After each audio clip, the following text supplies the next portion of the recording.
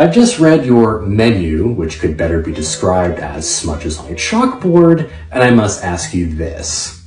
Do you sell anything other than lagers? Because I'm going to require a lot more alcohol just to withstand the discomfort of your metal chairs. Perhaps you have an unresolved stigma, since Clear as Day is our separate menu designated for our top selected IPAs, including our Hoppy Goddess Durian Fruit IPA, a favorite amongst those with a sophisticated and eclectic taste. But you're obviously looking for a cheap buzz, so you should go with the White Claw, really popular amongst sorority girls.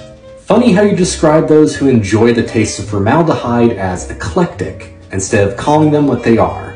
That is hipsters without a good palate. Just say you can't handle hops. I suppose you must cater to these puffer vest wearing NPCs if you want to keep your pendant lights on.